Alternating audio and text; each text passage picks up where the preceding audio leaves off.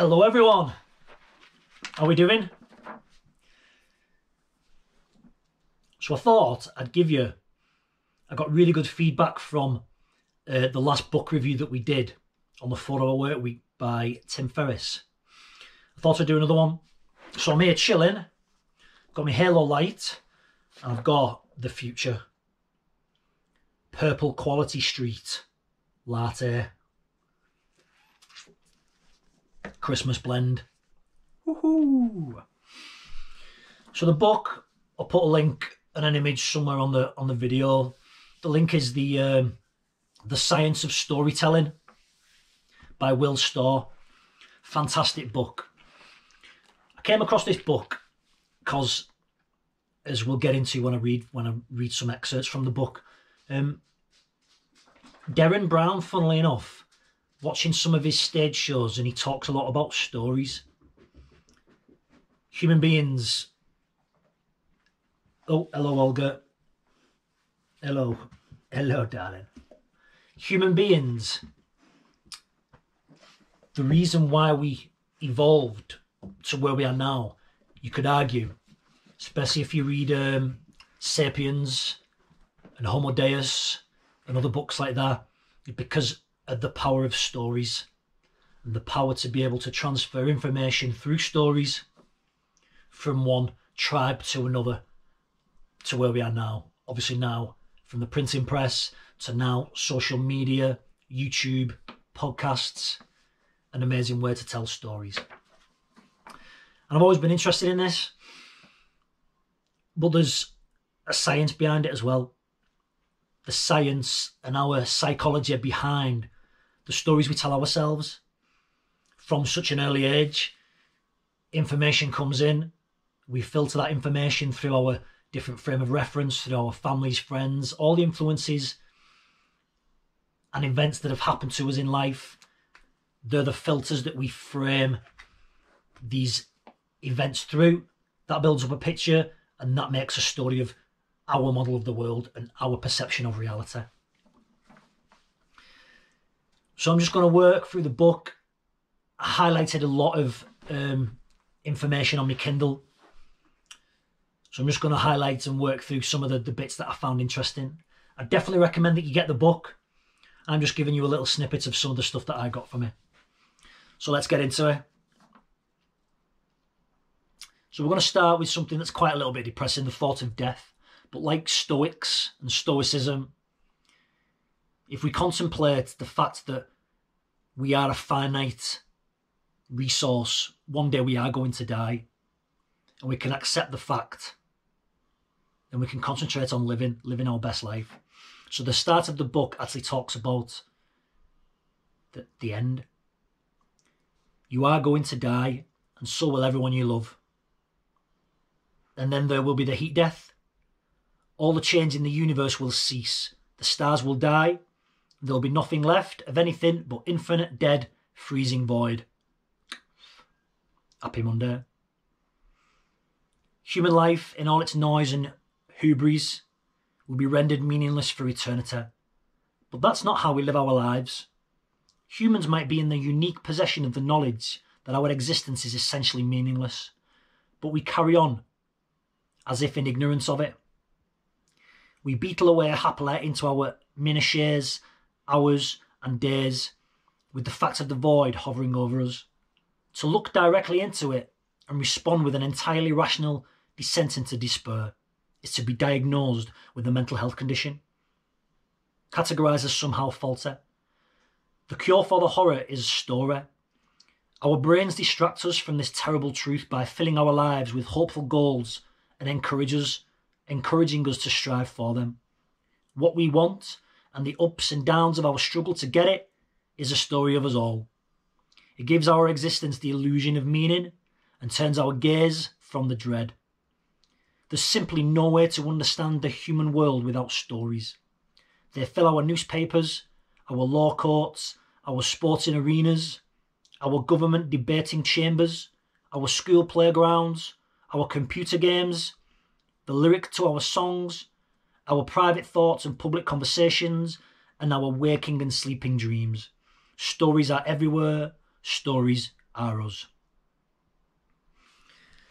So that's what I meant at the beginning when I said that, like,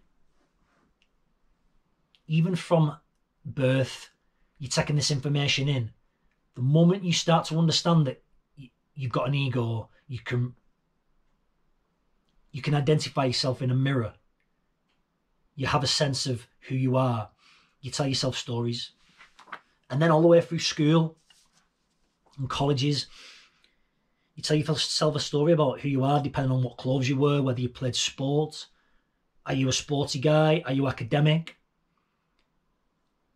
Or I'm the artist. I'm the mathematician. And then the stories about the job you're going to do when you get older. The story that if you don't do well in your exams, it's going to affect the rest of your life. Our stories and the stories that we build up about our model of the world carry on and go on to affect every aspect of our life.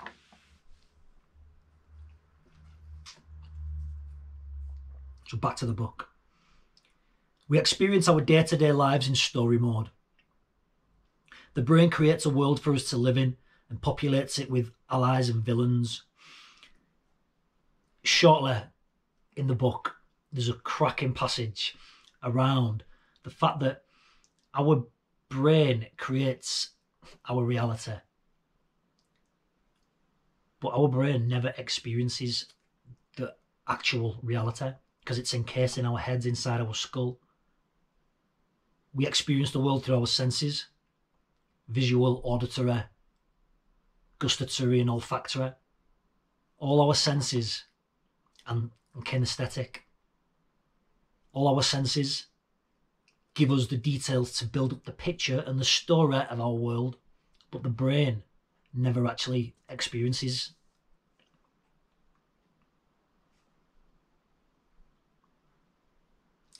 It turns the chaos and bleakness of reality into a simple, hopeful tale, and at the centre, it places its star.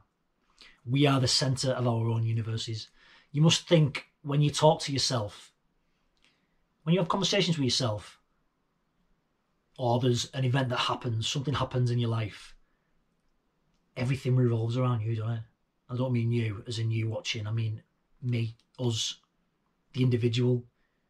An event revolves. We are always the centre of our own attention, aren't we? Story is what brain does. It's a story processor, not a logic processor. Story emerges from human minds as naturally as breath emerges from between human lips. You don't have to be a genius to master it. You're already doing it. Becoming better at telling stories is simply a matter of peering inwards at the mind itself and asking how it does it. Our brain is a story processor, not a logic processor. I'm going through a bit of a phase at the moment because I'm trying to sell a new idea and a new concept about writing copy, so writing business and sales copy. And one of the big things that I've come across recently is that, and it alludes to this a little bit, is that people buy through emotion and justify by logic. So for example, there's a jacket that I'm kind of hoping I'm going to get for my 40th birthday, but you never know. By the company Through Dark, a high-end outdoor company. The jacket's quite expensive, but the emotional side of it, I need that jacket. You can maybe subconsciously, but there's something pulling me into buying that jacket that maybe it's going to elevate my status. Maybe it's going to put me in that, I buy into that brand, the emotional side of it. Oh yeah, Special Forces, they use it. You buy with emotion. It'll suit me. It'll look good on me there. The external. What am I trying to say? Basically, external events. Motivated by external events for buying this jacket emotionally. But then I'm going to justify it by logic. So I'm going to justify it by, if the jacket costs 500 quid, say for example, I know I'm going to have that jacket for 5 years. That's £100 a year. That's not much to spend on a jacket. You buy a coat now for £100, and if it lasts you a year, yeah, fair enough, it lasts me a year. So I'm going to buy with emotion, but justify by logic. It's quite interesting that I'm also looking at like the language that we use.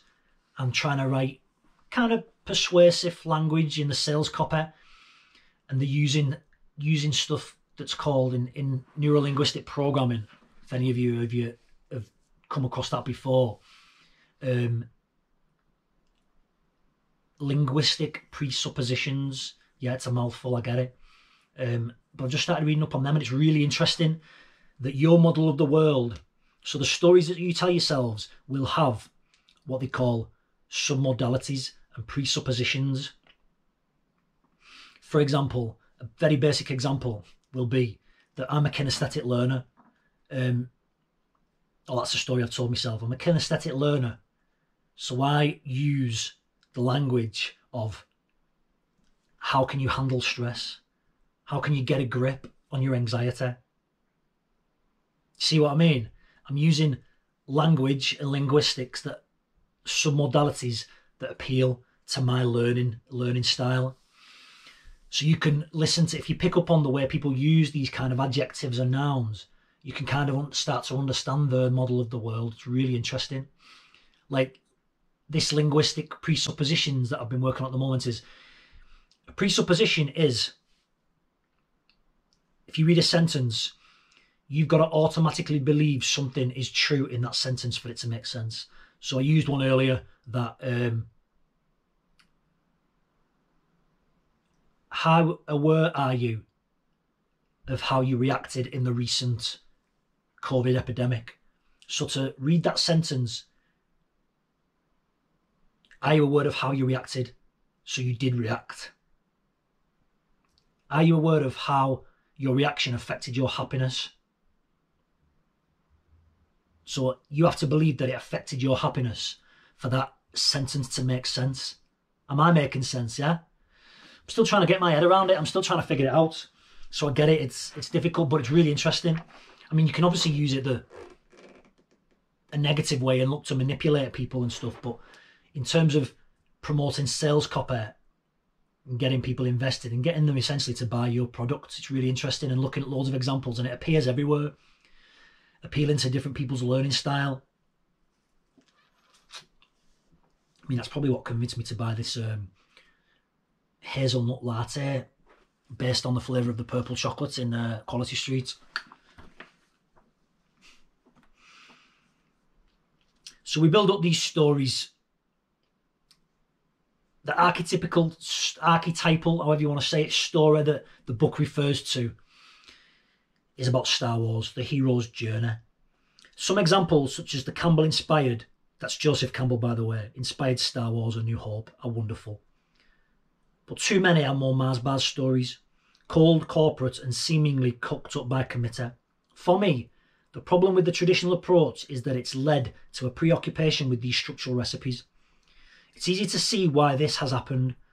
Often the search has been for the one true story, the ultimate perfect plot structure by which every take can be judged. How are you going to describe that if not by dissecting it into its various movements? So later on in the book, he flits between talking about our stories, the psychology behind why we tell each other stories, and relates it to film and actually how to structure a film or a TV show with the various plots and the 5 acts.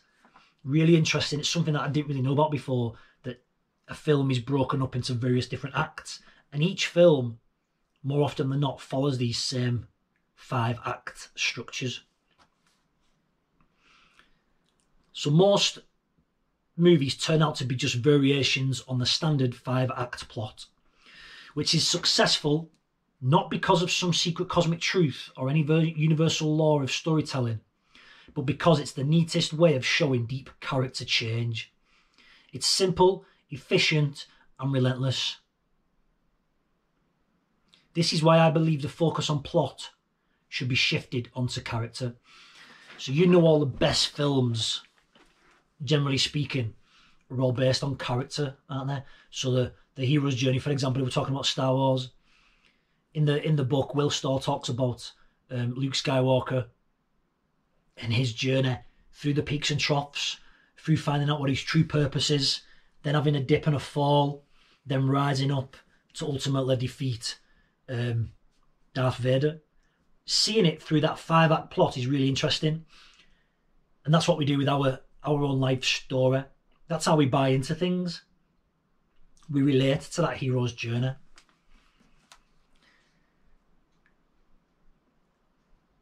Back to the book. The sacred flaw approach is a character-first process, an attempt to create a story that mimics the various ways a brain creates a life, and which therefore feels true and fresh, and comes preloaded with potential drama. Sacred flaw, we all have flaws, and the flaws are what make us human, and the flaws are what make us relatable to other people. I have flaws, I have insecurities. I see those flaws in other people, but generally speaking, I get on with other people who have the same flaws as me. Back to the book. This is how it works. You walk into a room. Your brain predicts that the scene should look and sound and feel like. Then it generates an hallucination based on these predictions. It's this hallucination that you experience as the world around you. That's what I was saying before. It's this hallucination you exist at the centre of every minute of every day. You never experience actual reality because you have no direct access to it. Consider the whole beautiful world around you with all its colours and sounds and smells and textures. Your brain is not directly experiencing any of that.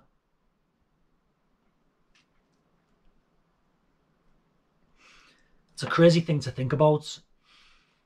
We build our whole perception of reality on our experiences. And we're so adamant a lot of the times that we are right. We are right in what we're saying. Our argument, our point of view is the right point of view, is the best one. But we've only come to that realisation through the information that is inputted, that we've consumed through our various senses, like I spoke about before. But it's that information that has created our version of reality, our map of the territory, our perception of reality, our version of events.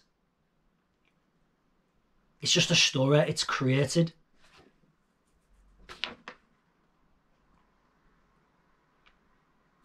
But our brain never experiences. Our brain is not directly experiencing any of that.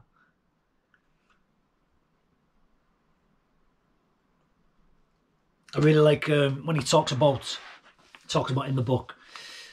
Again, it comes across in sales copy, but when you're reading a story and how to create language that really draws a reader in, instead of telling us a thing was terrible, describe it so that we will be terrified. Don't say things are delightful. Make us say delightful when we read the description. So it's like when we're reading things, and I'm guilty of this whenever I've tried to write copy or write an email or write a blog. Writing it and saying I felt terrified or whatever, instead of writing it, describing it, so the reader will feel the emotion that I'm trying to describe, instead of just putting the one word, the adjective. Again, it should, the word description comes to mind. Do not say the word that you want to use. Use a description to describe the word, if that makes sense. And I'm to and fro in here. I'm going off the notes that I made on Kindle. So they might be all over the place, but I just recommend that you read the book. It had such an effect on me that I have gifted it and recommended it to a few people. So back to the book, page 51. Cause and effect is a fundamental of how we understand the world.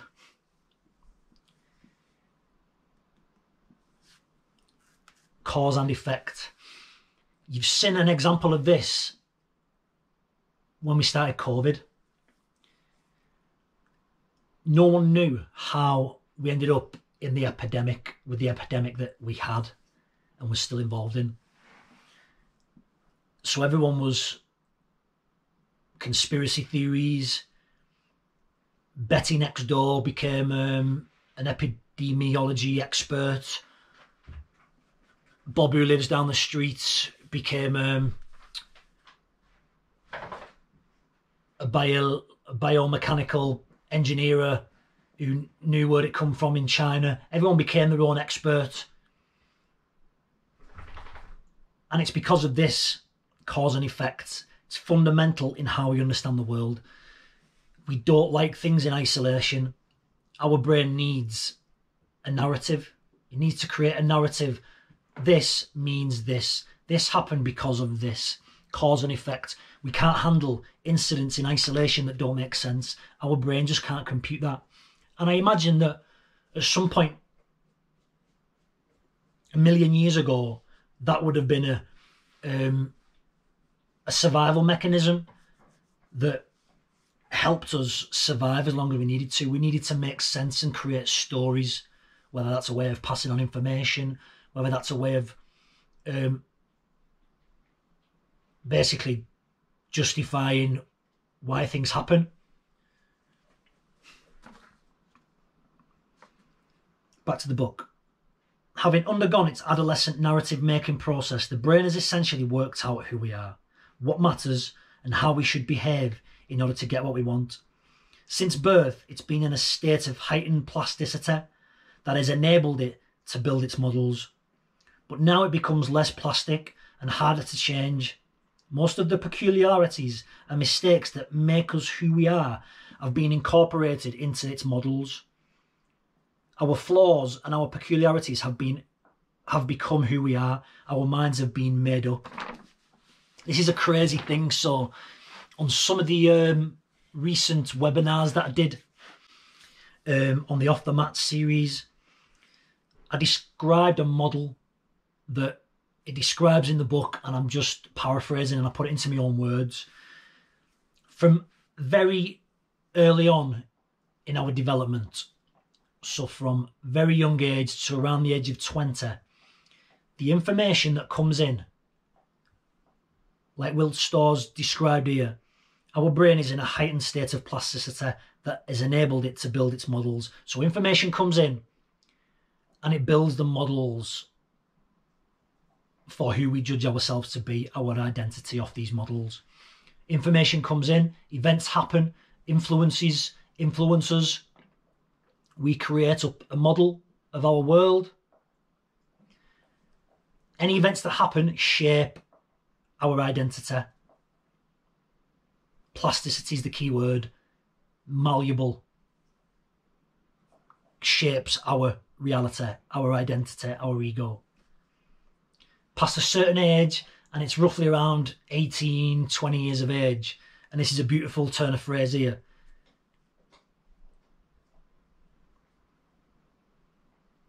our flaws and peculiarities have become who we are.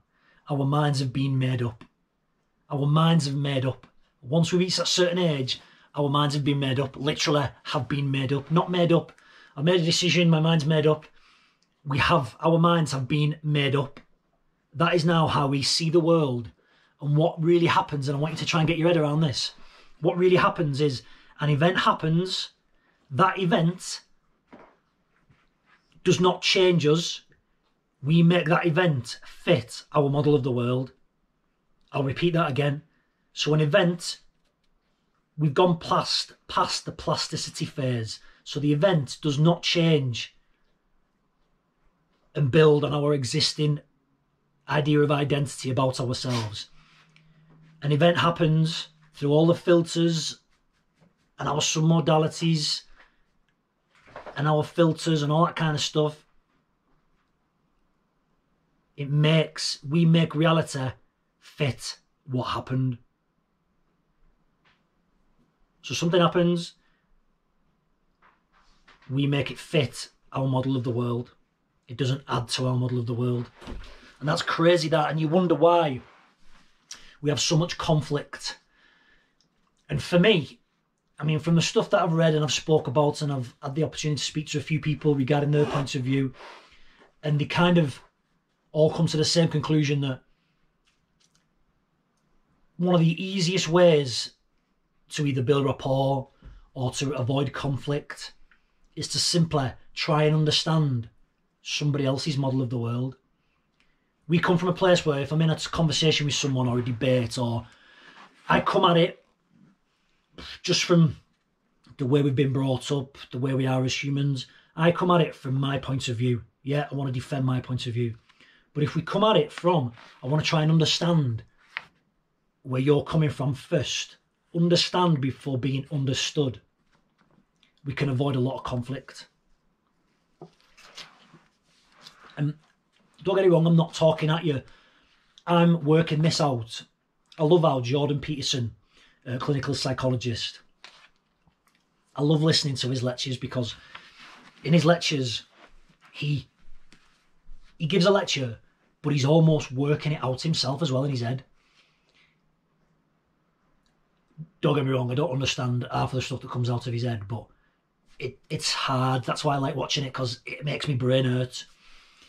I can feel I'm getting a little bit cleverer from just watching his lectures or listening to his podcasts, but I still don't understand what he's going on about. So I think the last one I watched, he was showing you how the Lion King had archetypal myths around what Carl Jung used as his philosophy. He was relating Carl Jung's philosophy through the story and archetype of the Lion King. Yeah. So as I'm talking to you now, I'm kind of doing a similar thing.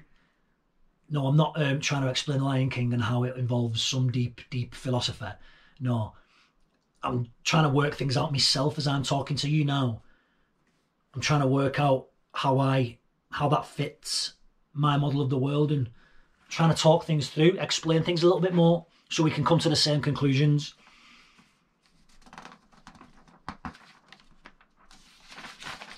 So back to the book.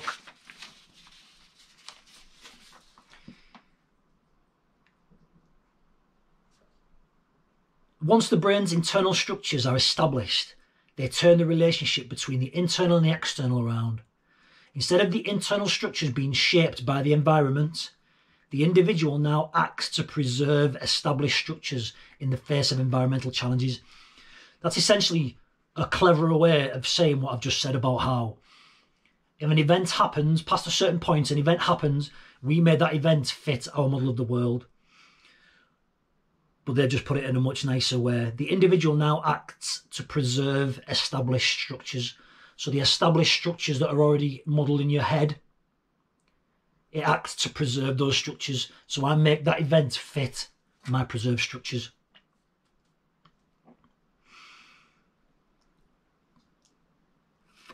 The brain finds changes in structure difficult and painful. So anytime we try to change our story, our brain will push back.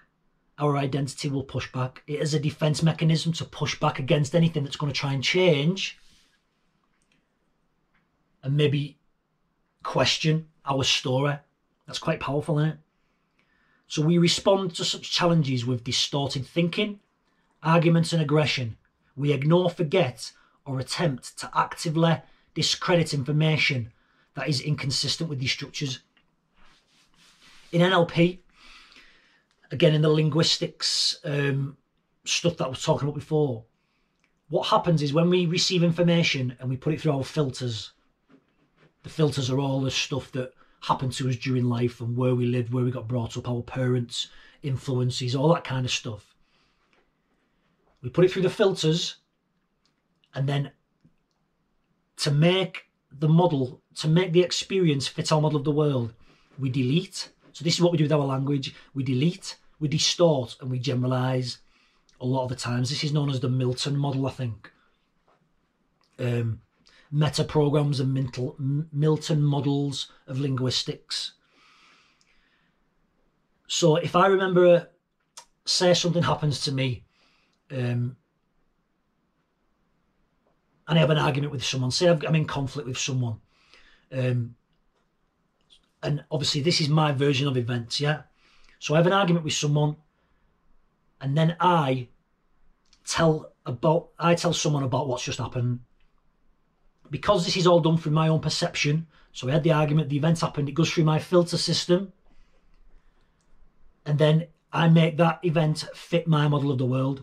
So when I tell someone else, the language that I'm going to use, some of it's going to be deleted because I'm going to emit information that has made it fit my model of the world, my perception of reality of what happened. I might generalize, so I might say everyone, when there might have only been like 1 or 2 people there. So everybody saw it. Everybody saw his car go into the back of mine. Or maybe it wasn't everyone. Maybe it was just 1 or 2 people who stood there. But I've generalised it to make it fit my model of the world. You have conflict with someone. Yeah, everyone was talking about me. Everybody was talking about, that's another generalisation. We delete and we distort. So yeah, that person ignored me in the office. They put their head down. They stormed out the office. Well, hang on, in reality, thinking about it objectively, they put their head down, they just lowered the gaze, and they walked out the office. I've give that thing meaning. I've distorted the event. Does that make sense? Yeah. So this is what he's saying that we do. We ignore, forget, or discredit information. So our brain is really clever at, and it makes sense to me now after reading that. We respond to anything that changes our identity or our story about ourselves. We respond to it. It's difficult and painful. And we respond to it by our distorted thinking. That's made sense to me now. So it's a defense mechanism. Our brain defends our flawed model of the world with an armoury of crafty biases. The biases of what we're talking about. So the biases of, I mean, there's loads of different biases. What's the sunk cost fallacy, that if you own something for a long period of time, it holds more value. So, for example,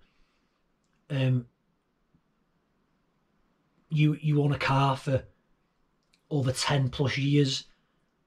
That car holds more value than what you probably think.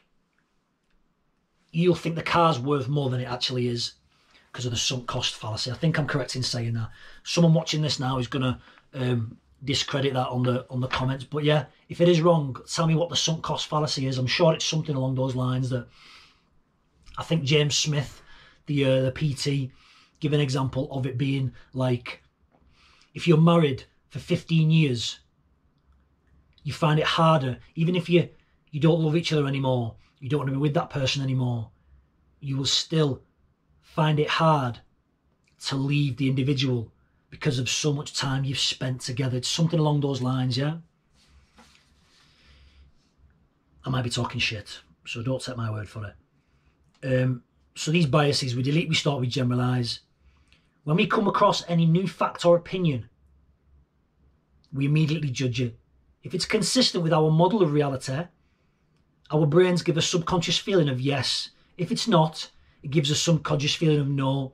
These emotional responses happen before we go through any process of conscious reasoning. They exert a powerful influence over us when deciding whether to believe something or not.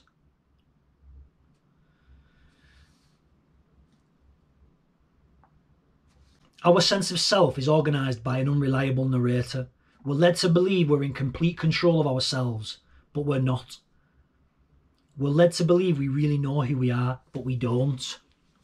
We're just stories.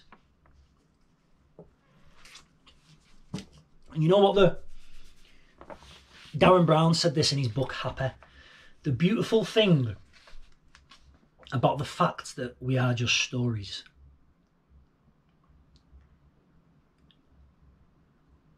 is that we can change it. We can change our story. Yeah, it's not easy. I get it. It's not easy. It takes work. But we can start to change our stories. When you understand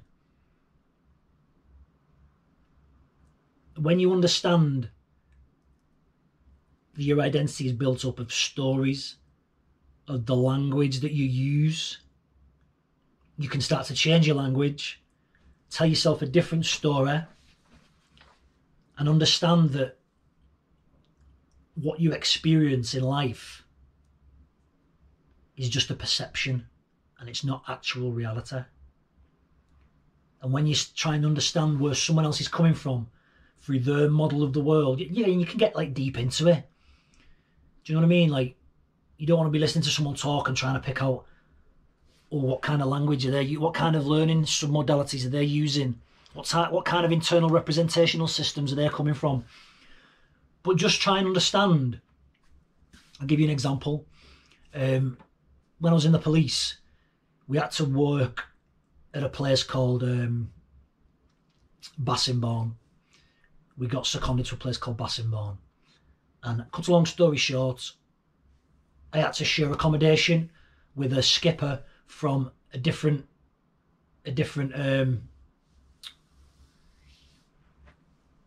part of the MOD police, called the SCG. And I had to share a room with him. And I'd heard, I won't name names and that, but I'd heard a few people say, oh, Jesus Christ, you're going to struggle with him, getting conversation out of him, or he's a right miserable, get him. And me being me, I thought, right, well, other people have said that, I'm gonna form my own opinions of him. I'm not going to listen to other people's opinions of him when I've not even met him. That's not fair. And I went, I was probably just reading Stephen R. Covey's 7 Habits of Successful People at this time, because this is why it sticks out to me as an example. One of the chapters in that book is understand before being understood. I said it before. Understand someone else's model of the world before imparting your model of the world on them. Yeah? And that's what I did essentially with this guy. We got talking. People like talking about themselves inherently. You ask someone enough questions, they enjoy talking about themselves. So I was asking him questions about himself, about his life, about his family.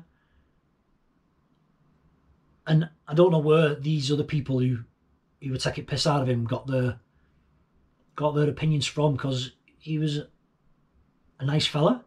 And it turns out he had a son with learning difficulties.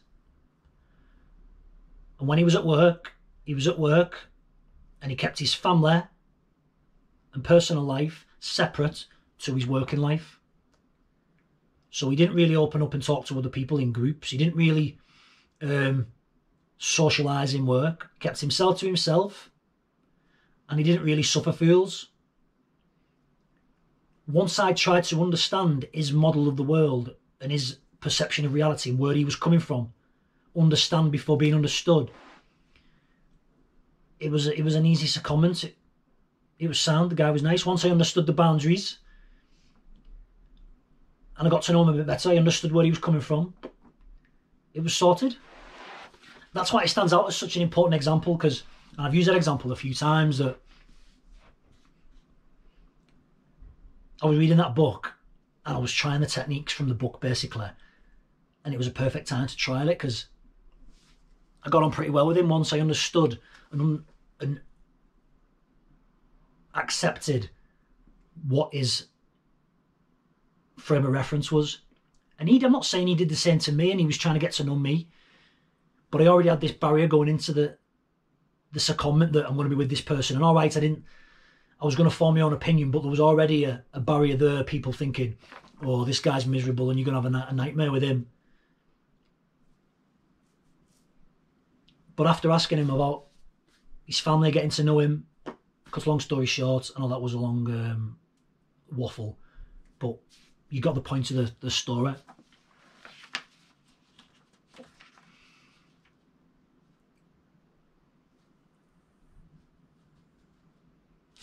So that we're going to leave, because I understand that we've been talking for quite a while. I've not even touched half of what I wanted to talk about, but I wanted to keep this under really like 40 minutes, because I I hope after this you're going to go and read the book anyway. So we'll leave you with this. There was an experiment about your experiences at school, and people said that maybe your school years aren't that important. They don't really affect the rest of your life. So this is contrary to that. And I'm not talking about exams and all that kind of stuff. I'm talking about your experience of being at school. So the brain's model continues to form during adolescence. Our popularity or otherwise at school also warps our neural models and therefore our experience of reality forever. Our position on the social hierarchy during adolescence doesn't merely alter who we are as adults specifically. It changes our brain wiring, and consequently it has changed what we see, what we think, and how we act. I'll say that again. Our position on the social hierarchy during adolescence doesn't merely alter who we are as adults superficially. It changes our brain wiring, and consequently it changes what we see, what we think, and how we act. So this was the experiment. Researchers asked people to watch videos of scenes that were busy with social interactions, such as a film of a school corridor. They then tracked their saccades, which is eye movement, where their eyes flit to, dead quick movements. They tracked their saccades so they could see which elements the participants' brains were attending to. And what they found was those with past histories of social success in school, so those who were popular in school, spent most of their time looking at people being friendly, smiling, chatting and nodding. But those who had a high school experience of loneliness and being socially isolated scarcely looked at the positive scenes at all. Instead, they spent around 80% of their time looking at people being unfriendly and bullying, almost as if they were watching a completely different movie. Let's dig into that a little bit. So, the experience at school, I remember being at Cowley, and I'm a bit indifferent to whether my experience at school was, I wasn't buzzing, like, do you know what I mean? I wasn't buzzing at being at school, but I was at school, I got on with it, I enjoyed it to a certain degree. But I was never bullied, or I would never have said that I was lonely at any point in that, like. But it's interesting that if you was at the extreme ends, and I do think about people who were bullied at school, and I fucking can't stand bullying. And to think, if this is true, and there's no reason why it shouldn't be if studies were done, how that has affected their life. So those individuals who were socially isolated or lonely at school in their adolescence, it's affected them because they're still now reframing stuff, and their model of the world now when they look at things is to look and pinpoint, whether that's subconsciously, the unfriendliness or the bullying. That's crazy. So it just shows how it's a different model of the world. So if you've had that experience when you were younger, you now look at the world through a lens of that loneliness and that self-isolation. Whereas if you were quite popular,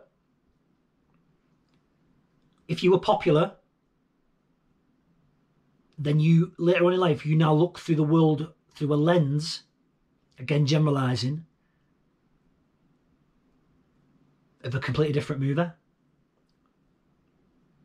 That's mad, isn't it? That's crazy how an event or an experience of being at school would affect you unseemingly for the rest of your life. So you think about like kids now with the online bullying and the social media platforms and all that kind of stuff. You wonder how that's going to affect people later on in life. Wow.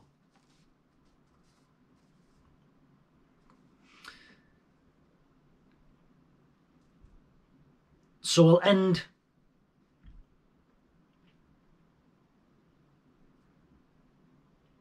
I'll end on this little note at the end. Life is change that yearns for stability. So all life is change. We're currently doing a piece at the moment about managing change, and it's the only constant in life, isn't it? Change is the only constant in life. And how well you handle that change will ultimately define how happy you are.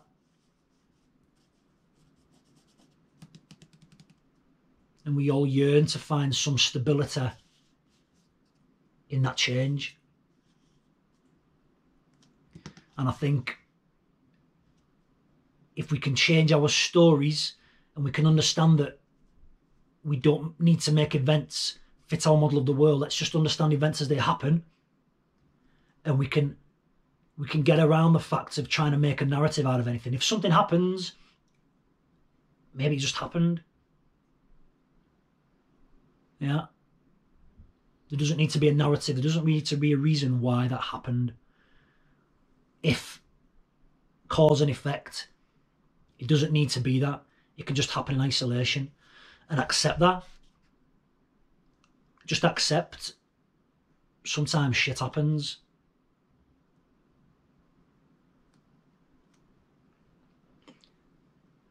Anyway, I hope you've got something out of this. I hope I maybe made you think about a few points. Certainly helped me think, and maybe